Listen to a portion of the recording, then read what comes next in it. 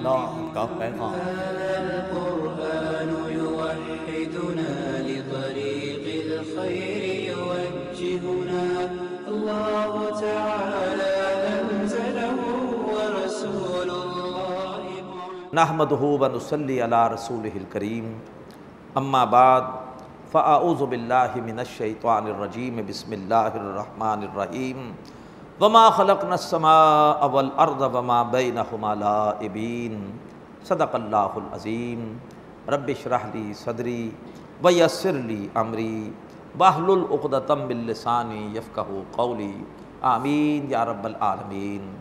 محترم حضرات اور معزز خواتین، سورہ انبیاء کے دوسرے رکوع میں اللہ تبارک و تعالیٰ نے تاریخ انسانی کے حوالے سے ایک بڑی اہم حقیقت بیان فرمائی ہے کہ اس دنیا میں ہو کیا رہا ہے۔ بہت اہم بات بیان فرمایا وما خلقنا السماء والارض وما بینہما لاعبین، ہم نے نہیں بنایا آسمان کو اور زمین کو اور جو کچھ ان کے درمیان ہے کھیل تماشے کے لیے۔ یہ کوئی ہمارا شغل نہیں ہے، یہ کوئی رام کی لیلا نہیں ہے کہ رام بس شغل کر رہا ہے، مزے لے رہا ہے اور کسی کو جو ہے وہ گرا رہا ہے، کسی کو اٹھا رہا ہے۔ خدا نہ خواستہ فرمایا کہ ہم نے زمین آسمان اور جو کچھ اس کے درمیان ہے اس کو ہم نے کوئی کھیل تماشے کے لیے نہیں بنایا۔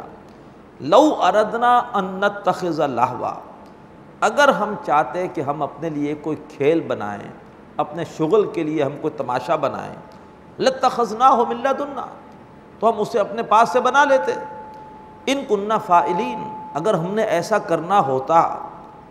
حقیقت کچھ اور ہے۔ حقیقت کیا ہے؟ اس دنیا میں ہو کیا رہا ہے؟ بل نقذف بالحق علی الباطل، بلکہ ہم حق کو اٹھا کر باطل پر دے مارتے ہیں۔ فیدمغہ، اور حق اس باطل کا سر توڑ دیتا ہے، اس کا بیجا نکال دیتا ہے۔ فاذا هو زاہق، اور وہ باطل مٹ کے رہ جاتا ہے۔ وَلَكُمُ الْوَيْلُ مِمَّا تَصِفُونَ، اور تمہارے لیے ہلاکت بربادی ہے اے مخالفین، اے مشرکین مکہ، کہ جو تم اس قرآن کے بارے میں اور قرآن کی تعلیمات کے بارے میں جھوٹ گڑھ رہے ہو۔ یہ ہے کائنات میں ہو کیا رہا ہے۔ کائنات میں ایک معرکہ خیر و شر چل رہا ہے۔ حضرت آدم علیہ السلام کو جیسی اللہ نے خلافت دی اور ایک اعزاز دیا تو ایک شر کی قوت ان کے مقابلے میں آ کر کھڑی ہو گئی ابلیس کی صورت میں۔ وہاں سے یہ معرکہ شروع ہو گیا، ایک طرف شر کا لیڈر ابلیس اور ایک طرف خیر کے لیڈر حضرت آدم علیہ السلام۔ اب یہ معرکہ چلا آ رہا ہے۔ ایک زمانے میں شر کا لیڈر نمرود تھا اور خیر کے لیڈر حضرت ابراہیم علیہ السلام تھے۔ پھر ایک زمانے میں شر کا لیڈر بدبخت فرعون تھا اور خیر کے لیڈر حضرت موسیٰ علیہ السلام تھے۔ اور پھر یہ چلتا رہا۔ نبی اکرم صلی اللہ علیہ وسلم خیر کے لیڈر اور دوسری طرف ابو جہل وہ جو ہے وہ شر کا لیڈر۔ اور یہ معرکہ اب اپنی انتہا کو پہنچنے والا ہے قرب قیامت، جبکہ ایک طرف شر کی بہت بڑی قوت بن کر آ جائے گا دجال اکبر، اور اس بدبخت کا مقابلہ کرنے کے لیے اللہ تبارک و تعالیٰ بھیجے گا امام مہدی کو، اور اس کے بعد حضرت عیسیٰ علیہ السلام کا نزول ہوگا، اور یہ معرکہ اپنی شدت کو پہنچنے والا ہے۔ بڑے پیمانے پر اس معرکے میں ہلاکتیں ہوں گی۔ تو ستیزہ کار رہا ہے ازل سے تا امروز، چراغ مصطفی سے شرار بولہبی، اور جب بھی اہل حق نے پامردی دکھائی یہ شان اللہ کی ظاہر ہوئی کہ اللہ نے حق کو اٹھا کر باطل پر دے مارا اور باطل کا حق نے بھیجا نکال دیا۔ حضرت داؤد علیہ السلام نے حضرت طالوت کی قیادت میں کس طرح سے نہتے ہوتے ہوئے ایک گوپیے سے بدبخت جالوت کا بھیجا نکالا تھا، ہم پڑھا ہے سورہ بقرہ میں۔ صحابہ اکرام نے پامردی دکھائی اور باطل کا سر توڑ دیا۔ صرف 6 سال تک جنگ ہوئی ہے، 2 ہجری میں بدر ہے، 8 ہجری میں مکہ فتح ہو گیا، جاء الحق وزهق الباطل۔ تو جب بھی اہل حق نے واقع پامردی دکھائی ہے، باطل ان کے سامنے ٹھہر نہیں سکا۔ افغانستان میں اہل حق نے پامردی دکھائی، امریکہ کے جو جھوٹا اس کا الزام تھا کہ 9/11 کے حادثے میں جو ہے وہ افغانستان اور اس کے زیر تحت جو لوگ ہیں وہ ملوث ہیں، انہوں نے کہا کہ ثبوت دو، اگر ثبوت نہیں دو گے تو ہم تمہاری دھمکی پر تمہاری بات ماننے والے نہیں۔ اصولی موقف اختیار کیا، اللہ تبارک و تعالیٰ نے کامیابی دی۔ حق نے باطل کا بھیجا نکال دیا، اور 11 سال گزرنے کے باوجود اتنی بڑی قوت، اس کا کیا حال ہے ہم سب کے علم میں ہے۔ تو اللہ تبارک و تعالیٰ کی ہمیشہ مدد ہوتی ہے اہل حق کے ساتھ، بشرطے کہ اہل حق دنیا دار نہ ہوں، اہل حق پامردی کے ساتھ باطل کے سامنے ڈٹ جائیں۔ اللہ تبارک و تعالیٰ ہمیں بھی یہ ہمت عطا فرمائے۔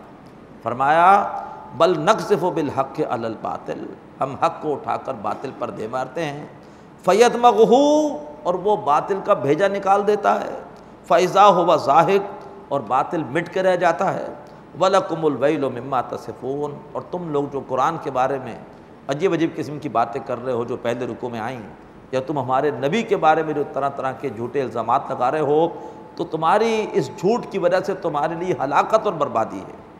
وَلَهُ مَنْ فِي السَّمَاوَاتِ وَالْأَرْضِ، اور اللہ ہی کے اختیار میں ہے ہر وہ شے جو آسمانوں میں ہے اور زمین میں ہے، وَمَنْ عِنْدَهُ، اور جو اللہ تبارک و تعالیٰ کی قربت رکھنے والی ہستیاں ہیں، فرشتے یا جو بھی اللہ کے بندے جو اللہ کی قربت رکھتے ہیں، لا یستکبرون عن عبادتہ، وہ اللہ تبارک و تعالیٰ کی عبادت کے حوالے سے کوئی تکبر نہیں کرتے، بلکہ وہ اللہ تعالیٰ کی عبادت میں، اللہ کے سامنے سر جھکانے میں اپنے لیے ایک اعزاز محسوس کرتے ہیں۔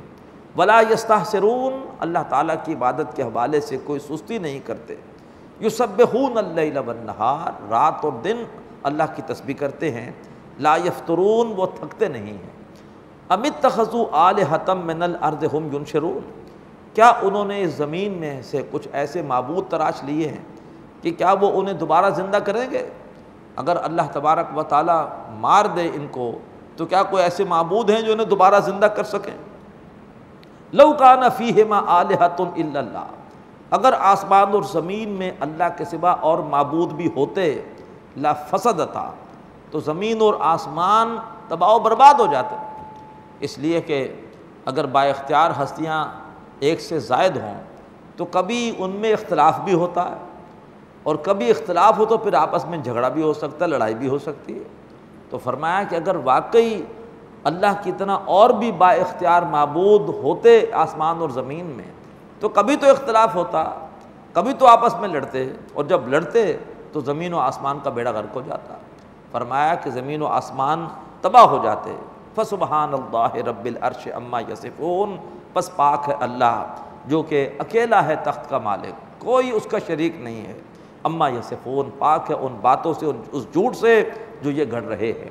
لا یسأل عما یفعل، اللہ تعالیٰ جو کچھ کرتا ہے کوئی اس سے پوچھ نہیں سکتا کہ آپ نے یہ کیوں کیا، کوئی اللہ کے برابر ہے ہی نہیں، کوئی اللہ سے اوپر ہے ہی نہیں۔ وہم یسألون، اور اللہ کے سوا جتنی بھی مخلوقات ہیں، چاہے وہ انسان ہوں، چاہے فرشتے ہوں، چاہے کتنے اونچے درجے کے انسان ہوں، ان سے پوچھا جائے گا، اللہ رسولوں سے بھی پوچھے گا کہ تم نے میرا پیغام لوگوں تک پہنچایا کہ نہیں پہنچایا۔ ام اتخذوا من دونہ آلہۃ، ارے کیا انہوں نے اللہ کے سوا دوسرے معبود گھڑ لیے ہیں؟ قل ہاتوا برہانکم، اے نبی ان سے کہیے کہ اپنی دلیل لاؤ۔ ھذا ذکر من معی و ذکر من قبلی، تو یہ تو ذکر ہے ان کا بھی جو میرے ساتھ ہیں، اور یہ ذکر تھا ان کا بھی جو مجھ سے پہلے ہیں۔ کون سا ذکر؟ ابھی آگے آ رہا ہے کہ لا الہ الا اللہ، لا الہ الا اللہ، یہ ذکر ہے ان کا بھی جو میرے ساتھ ہیں، اور یہ ذکر ہے ان کا بھی جو مجھ سے پہلے ہیں۔ اللہ کے رسول فرما رہے ہیں کہ میرے ساتھیوں کا ذکر بھی ہے لا الہ الا اللہ، اور جو مجھ سے پہلے نیک لوگ گزرے، انبیاء گزرے، ان کا ذکر بھی یہی تھا۔ بل اکثرهم لا یعلمون الحق، لیکن ان میں سے اکثر وہ حق کو نہیں جانتے، فہم معرضون، پس وہ اعراض کر رہے ہیں۔ وما ارسلنا من قبلک من رسول، اے نبی ہم نے آپ سے پہلے کسی رسول کو نہیں بھیجا، الا نوحی الیہ، مگر ہم اس کی طرف وحی کرتے رہے۔ کیا کرتے رہے؟ وہ ذکر جس کا اس سے پہلے ذکر آیا، انہ لا الہ الا انا، کہ بے شک کوئی معبود نہیں ہے سوائے میرے، فاعبدون، پس میری ہی عبادت کرو، میری ہی بندگی کرو۔ وقالوا اتخذ الرحمن ولدا سبحانہ، اور انہوں نے کہا کہ رحمان کا بھی بیٹا ہے، حالانکہ وہ اللہ تعالیٰ اس سے پاک ہے، اسے کسی اولاد کی ضرورت نہیں۔ بل عباد مکرمون، اور وہ جنہیں رحمان کی بیٹیاں قرار دیتے ہیں فرشتے، وہ تو اللہ تبارک و تعالیٰ کے بڑے عزت والے بندے ہیں۔ فرشتوں کے لیے بھی لفظ عباد یہاں پر آ رہا ہے کہ فرشتے بھی اللہ تبارک و تعالیٰ کی عبادت کرنے والے باعزت بندے ہیں۔ لا یسبقونہ بالقول، وہ کبھی بھی اپنی بات کو اللہ کی بات سے آگے نہیں بڑھاتے. یہ نہیں کہتے کہ اللہ آپ کا فیصلہ تو یہ ہے لیکن ہماری رائے یہ ہے، نہیں، بلکہ جو اللہ کا فیصلہ ہوتا ہے اسے منوان قبول کرتے ہیں. وَهُمْ بِأَمْرِهِ يَعْمَلُونَ، اور وہ فرشتے اللہ تعالیٰ کے حکم سے ہی عمل کرتے ہیں. يَعْلَمُ مَا بَيْنَ أَيْدِيهِمْ وَمَا خَلْفَهُمْ، اور اللہ تعالیٰ جانتا ہے کہ ان کے سامنے کیا ہے، ان کے پیچھے کیا ہے. وَلَا يَشْفَعُونَ، اور وہ فرشتے کسی کی سفارش نہیں کرتے. إِلَّا لِمَنِ ارْتَضَىٰ، مگر اسی کی کہ جس کے لیے سفارش اللہ تعالیٰ پسند کرے. وَهُمْ مِنْ خَشْيَتِهِ مُشْفِقُونَ، اور وہ فرشتے اللہ تعالیٰ کے خوف سے ڈرنے والے ہیں. وَمَنْ يَقُلْ مِنْهُمْ إِنِّي إِلَٰهٌ مِّن دُونِهِ، اور جو کوئی ان میں سے یہ کہے گا کہ میں اللہ کے سوا معبود ہوں. اگر کسی فرشتے نے یہ کہا کہ میں اللہ تعالیٰ کے علاوہ میں بھی معبود ہوں، فَذَلِكَ نَجْزِيهِ جہنم، تو پھر اسے ہم بدلے میں دے دیں گے جہنم. كَذَلِكَ نَجْزِي الظَّالِمِينَ، اور ہم ظالموں کو ایسے ہی بدلہ دیتے ہیں. اَوَلَمْ يَرَ الَّذِينَ كَفَرُوا، ارے کیا دیکھتے نہیں وہ لوگ کہ جنہوں نے کفر کیا، أَنَّ السَّمَاوَاتِ وَالْأَرْضَ كَانَتَا رَتْقًا، کہ بے شک آسمان اور زمین دونوں بند پڑے تھے، نہ آسمان سے بارش آ رہی تھی اور نہ زمین سے کوئی سبزہ نکل رہا تھا. فَفَتَقْنَاهُمَا، تو ہم نے ان دونوں کو کھول دیا. آسمان سے بارش برسی اور زمین نے اس بارش کو جذب کیا، قبول کیا، اور اس کے بعد اس میں وہ بھی کھل گئی، اس میں سے کیسا سبزہ نکلا. وَجَعَلْنَا مِنَ الْمَاءِ كُلَّ شَيْءٍ حَيٍّ، اور ہم نے پانی کے ذریعے سے ہر چیز کو زندہ رکھا ہوا ہے. یعنی حیات کے لیے پانی اللہ تعالیٰ نے ضروری کر دیا، پانی کے ذریعے سے ہم نے ہر شے کو زندہ رکھا. افلا یؤمنون، تو کیا وہ ایمان نہیں لائیں گے. وَجَعَلْنَا فِي الْأَرْضِ رَوَاسِيَ أَن تَمِيدَ بِهِمْ، اور ہم نے زمین میں رکھ دیے پہاڑوں کی صورت میں بوجھ کہ کہیں زمین انہیں لے کر جو ہے وہ لڑک نہ جائے، کسی ایک طرف نہ چلی جائے. زمین پر توازن ہے پہاڑوں کے بوجھ کی وجہ سے. وَجَعَلْنَا فِيهَا فِجَاجًا سُبُلًا، اور ہم نے زمین میں رکھ دیے ہیں، بنا دیے ہیں کشادہ راستے. کیوں؟ لَعَلَّهُمْ يَهْتَدُونَ، تاکہ وہ اپنی منزلوں کی راہ پائیں. وَجَعَلْنَا السَّمَاءَ سَقْفًا مَحْفُوظًا، اور ہم نے بنا دیا ہے آسمان کو ایک مضبوط چھت. وَهُمْ عَنْ آيَاتِهَا مُعْرِضُونَ، مگر وہ اس اللہ تعالیٰ کی آیات سے یا وہ اس آسمان کی نشانیوں سے اعراض کر رہے ہیں. وَهُوَ الَّذِي خَلَقَ اللَّيْلَ وَالنَّهَارَ وَالشَّمْسَ وَالْقَمَرَ، اور وہی اللہ ہے کہ جس نے بنایا رات کو اور دن کو اور سورج کو اور چاند کو. كُلٌّ فِي فَلَكٍ يَسْبَحُونَ، ہر شے اپنے اپنے مدار میں حرکت کر رہی ہے. یہ ہے قرآن مجید کا معجزہ. ورنہ انسان کسی زمانے میں سمجھتا تھا، جو جیسے کہ ایک عام آدمی سمجھ سکتا ہے کہ ہم تو ساکت ہیں، سورج حرکت کر رہا ہے. پھر تصور ہوا کہ نہیں سورج بڑا ہے، ہم حرکت کر رہے ہیں، سورج کھڑا ہوا ہے. لیکن اصل حقیقت یہ ہے کہ ہر شے وہ حرکت میں ہے. کل فی فلک یسبحون، اقبال کے بڑے پیارے اشعار ہیں کہ اس راہ میں مقام بے محل ہے، پوشیدہ قرار میں اجل ہے. چلنے والے نکل گئے ہیں، جو ٹھہرے ذرا کچل گئے. تو اگر کوئی ٹھہر گیا تو برباد ہوا. حرکت اس کائنات کا ایک وظیفہ ہے. اللہ تعالی ہمیں متحرک رہنے کی توفیق عطا فرمائے. ایمان بھی ہمارا حرکت کرتے ہوئے کبھی بڑھتا ہے، اور اگر نہیں فکر کریں گے تو گھٹ جائے گا. جذبہ کبھی بڑھتا ہے کبھی کم ہوتا ہے. جذبوں کو آگے بڑھانے کے لیے مسلسل محنت کی ضرورت ہے. فرمایا کل فی فلک یسبحون وما جعلنا لبشر من قبلک الخلد. مشرکین کہتے تھے ارے کچھ دن کی بات ہے، محمد کا انتقال ہو جائے گا تو بس یہ سارے کا سارا کام ٹھپ ہو جائے گا، معاذ اللہ. فرمایا وما جعلنا لبشر من قبلک الخلد، اے نبی ہم نے آپ سے پہلے بھی کبھی کسی بشر کو ہمیشہ زندہ نہیں رکھا، ہمیشگی نہیں دی. افئن متا، تو اگر بالفرض آپ فوت ہو گئے، فہم الخالدون، تو کیا یہ ہمیشہ زندہ رہیں گے؟ انہوں نے بھی مرنا ہے، انہیں اپنی موت کا کوئی خیال نہیں ہے اور آپ کی موت کا انتظار کر رہے ہیں. کل نفس ذائقۃ الموت، ہر جان موت کا مزہ چکھنے والی ہے. وَنَبْلُوكُمْ بِالشَّرِّ وَالْخَيْرِ فِتْنَةً، اور اس دنیا میں ہم تمہیں آزماتے ہیں، کبھی شر کے ذریعے سے اور کبھی خیر کے ذریعے سے، جو کہ آزمائش کا ذریعہ ہے. کبھی تکلیفیں آ جاتی ہیں، آزمائش ہوتی ہے، صبر کرتے ہو کہ نہیں کرتے ہو. کبھی خیر ملتا ہے، نعمتیں ملتی ہیں، آزمائش ہے، شکر کرتے ہو کہ نہیں کرتے ہو. وَإِلَيْنَا تُرْجَعُونَ، اور بالآخر تم سب کے سب ہماری طرف لوٹ کر آؤ گے. وَإِذَا رَآكَ الَّذِينَ كَفَرُوا، اور جب بھی اے نبی آپ کو دیکھتے ہیں وہ لوگ کہ جنہوں نے کفر کیا، إِن يَتَّخِذُونَكَ إِلَّا هُزُوًا، تو وہ آپ کو مذاق بناتے ہیں، یعنی آپ کا مذاق اڑاتے ہیں۔ اَهَذَا الَّذِي يَذْكُرُ آلِهَتَكُمْ، اچھا یہ ہے وہ جو کہ تمہارے معبودوں کا ذکر کرتا ہے۔ اب اپنے معبودوں سے کا چونکہ احترام ہے تو یہ نہیں کہتے کہ تمہارے معبودوں کی نفی کرتا ہے، بڑے ادب سے کہہ رہے ہیں کہ یہ ہے وہ شخص محمد جو تمہارے معبودوں کا ذکر کرتا ہے۔ مراد یہ ہے کہ تمہارے معبودوں کی نفی کرتا ہے، معاذ اللہ۔ وَهُمْ بِذِكْرِ الرَّحْمَٰنِ هُمْ كَافِرُونَ، جبکہ یہ وہ لوگ ہیں جو رحمان کے ذکر کے انکاری ہیں۔ خُلِقَ الْإِنسَانُ مِنْ أَجَلٍ، انسان کو بنایا گیا ہے جلد بازی سے، انسان میں بڑی جلد بازی ہے، وہ جلد نتائج دیکھنا چاہتا ہے۔ سَأُرِيكُمْ آیَاتِي، اے کافرو عنقریب میں تمہیں اپنی نشانیاں دکھاؤں گا، فَلَا تَسْتَعْجِلُونَ، پس جلدی نہ کرو، جو گستاخیاں کر رہے ہو عنقریب تمہیں ان گستاخیوں کی سزا ملے گی۔ وَيَقُولُونَ مَتَىٰ هَٰذَا الْوَعْدُ إِن كُنتُمْ صَادِقِينَ، اور کہتے اچھا بتاؤ کہ وہ عذاب کا وعدہ کب پورا ہوگا اگر تم واقعی سچے ہو۔ لَوْ يَعْلَمُ الَّذِينَ كَفَرُوا، کاش کے جاننے وہ لوگ کہ جنہوں نے کفر کیا ہے، حِينَ لَا يَكُفُّونَ عَنْ وُجُوهِهِمُ النَّارَ، جبکہ وہ آگ کو نہ اپنے چہرے سے روک سکیں گے، ورنہ انسان اپنے چہرے کو سب سے پہلے چھپاتا ہے، بچاتا ہے۔ فرمایا کاش ہی وہ وقت دیکھیں جبکہ یہ آگ کو نہ اپنے چہروں پر وار کرنے سے روک سکیں گے، ولا عن ظہورہم، اور نہ ہی آگ کو اپنی پشتوں پر آنے سے روک سکیں گے، ولا ہم ینصرون، اور نہ ہی ان کی کو مدد کی جائے گی۔ بل تاتیہم بغتہ، بلکہ وہ عذاب اور قیامت ان پر اچانک آئے گا، فتبہتہم، اور وہ آفت وہ عذاب ان کے ہوش اڑا دے گا، فلا یستطیعون ردہا، پھر یہ اس قابل نہ ہوں گے کہ اس آفت کو ٹال سکیں، ولا ہم ینصرون، اور نہ ہی انہیں مزید کو مہلت دی جائے گی۔ وَلَقَدِ اسْتُهْزِئَ بِرُسُلٍ مِّن قَبْلِكَ، اے نبی آپ سے پہلے بھی رسولوں کا مذاق اڑایا گیا، فَحَاقَ بِالَّذِينَ سَخِرُوا مِنْهُمْ مَا كَانُوا بِهِ يَسْتَهْزِئُونَ، تو پھر جن لوگوں نے مذاق اڑایا انہیں اسی چیز نے آ کر گھیر لیا کہ وہ جس کا مذاق اڑا رہے تھے۔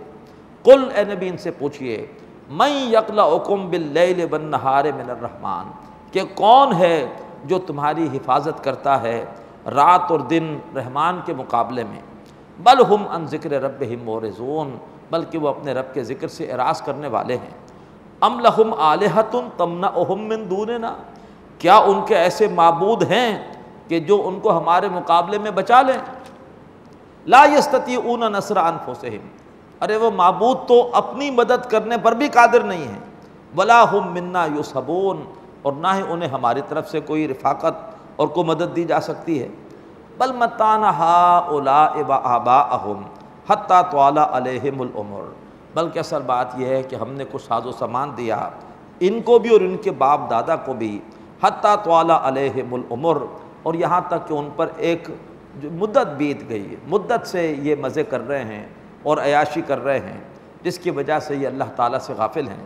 افلا یرون، لیکن اب وہ کیا دیکھتے نہیں ہیں، انا ناتی الارض ننقصها من اطرافها، ہم زمین کو ان کے تمام اطراف سے کم کرتا ہوا لا رہے ہیں۔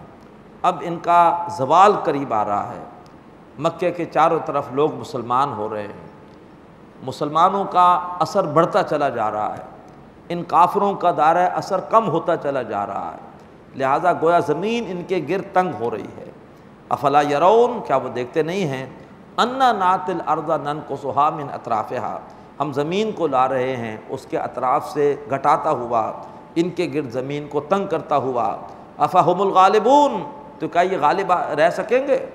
قل انما انذرکم بالوحی، اے نبی ان سے کہیے کہ میں تو تمہیں وحی کی بنیاد پر خبردار کر رہا ہوں۔ ولا یسمع الصم الدعاء اذا ما ینذرون، لیکن جو بہرے ہیں وہ پکار کو نہیں سنتے جب کہ انہیں خبردار کیا جائے۔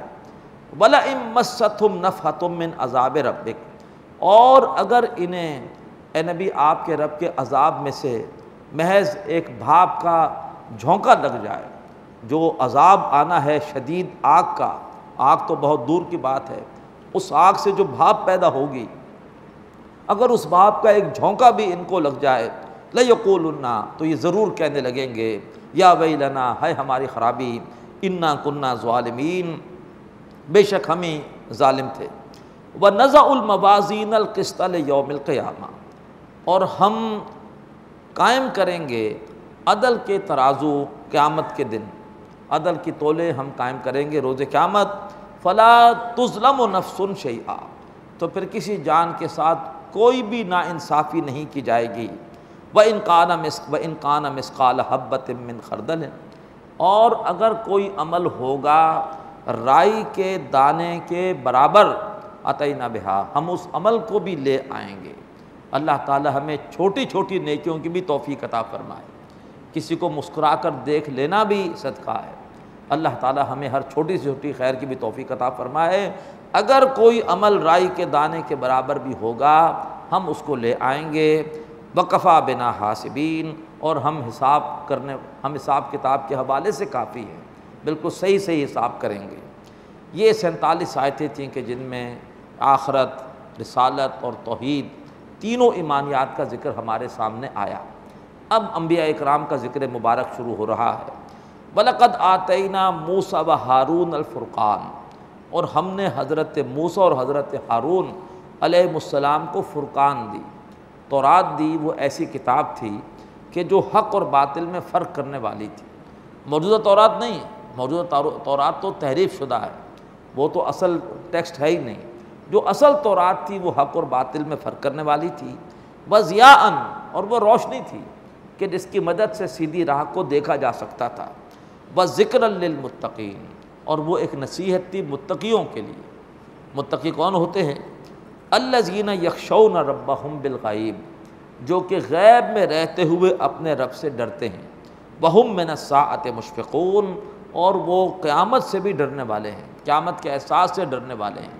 ویسے تو متقی یا تقوی کا صحیح ترجمہ ہوتا ہے تقوی کا بچنا، لیکن ڈرنا ترجمہ کیوں کیا جاتا ہے؟ اس آیت کی روح سے کہ اللہ تبارک و تعالیٰ یہاں متقی کی ڈیفینیشن دے رہا ہے۔ ورنہ متقی کون ہے؟ پرہیزگار، اللہ کی نافرمانی سے بچنے والا، لیکن ترجمہ کیا جاتا ہے ڈرنے والا۔ یا ایھا الذین آمنوا اتقوا، اے لوگو جو ایمان لائے ہو اللہ سے ڈرو۔ یہ ڈرنے کا ترجمہ کہاں سے آ گیا؟ اس لیے کہ اللہ نے متقی کی ڈیفینیشن یہ بتائی ہے اس آیت میں کہ متقی ڈرتا ہے۔ متقی کون ہیں؟ الذین یخشون ربہم بالغیب، متقی وہ ہیں جو غیب میں رہتے ہوئے اپنے رب سے ڈرتے ہیں۔ وہم من الساعۃ مشفقون، اور وہ قیامت کے احساس سے بھی لرزہ و ترسا رہتے ہیں۔